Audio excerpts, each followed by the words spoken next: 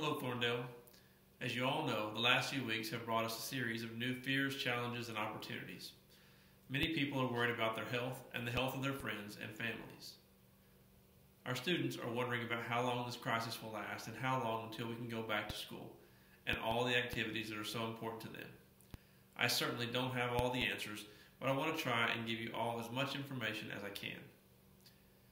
First of all, let me say that the staff at Thorndale ISD has been incredible. They've been asked to redesign just about everything that they are accustomed to and find a new way to deliver instruction. There are so many challenges to this process that I cannot list them all, but they have not complained, not once. Your principals, athletic directors, maintenance, custodial, technology, and finance directors have been working non-stop since we made the decision to close the school. In fact, I've had to tell them to go home in the evenings on several occasions.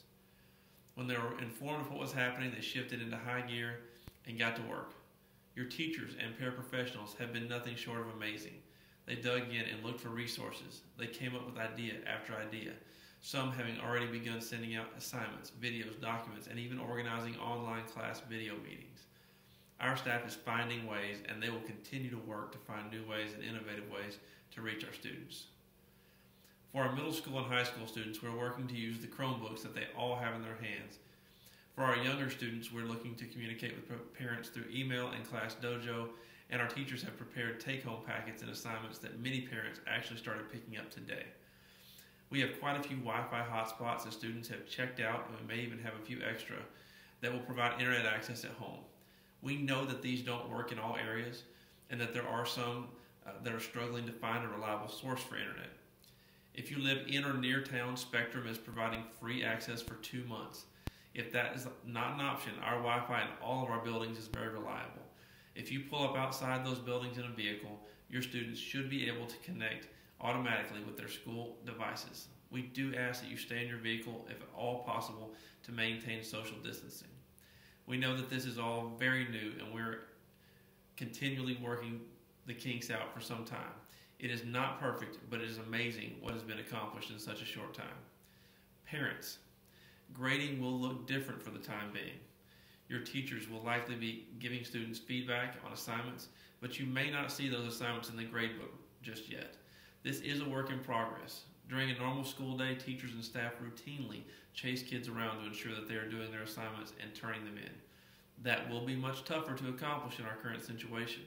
We really need parents to take on that role. Please be diligent in checking on your child's assignments and making sure they are working every day.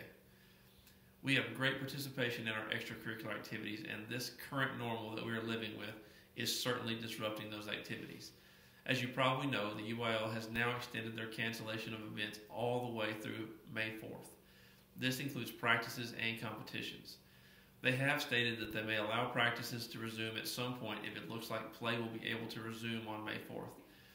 This is obviously affecting many other events such as band, FFA, our Milam County Youth Fair, which was canceled, and others. I know that it is very tough for all of our kids to be sitting at home, but it is important to remember that the guidelines that our president and our governor have put in place are designed to protect everyone. Even if a young person contracts the virus and has no symptoms, they could easily give it to someone else that may not be so lucky.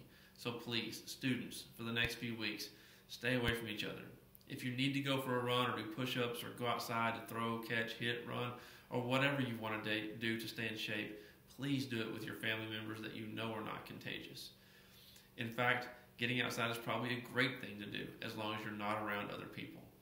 I would like nothing better than to get back to normal and see all of your faces in the classroom, on the field, on the track or the golf course or wherever you're happy. For now, all of our facilities are closed to students except to pick up assignments from teachers or staff members. If teachers need you to pick up something from school, they will let you know when and where to come to avoid large groups of people coming all at once. We will continue to offer meals to all of our students free of charge as long as school is closed.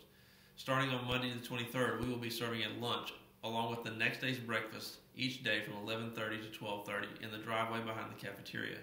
We actually had nearly 60 students get a lunch today. In the coming weeks, we may switch to offering all meals for a week to be picked up on the Monday for the entire week. Again, any Thorndale ISD student is eligible for a free lunch and breakfast. The student does not have to be present to pick up the lunch. I want to reassure all of our parents and students.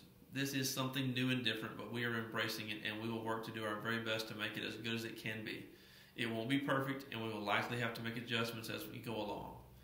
The most important thing to remember is that this will pass. I'm not certain when, but at some point the restaurants will reopen and we'll be able to sit and eat with our friends. The ballparks will reopen and we'll be able to watch our kids play again. The churches will open once again and we'll be able to worship together. The movie theaters will reopen and the museums and everything else. This situation may be scary and frustrating and very often boring, but it will pass. Just hang in there. My thoughts and prayers are with all of you, and I hope to see you soon.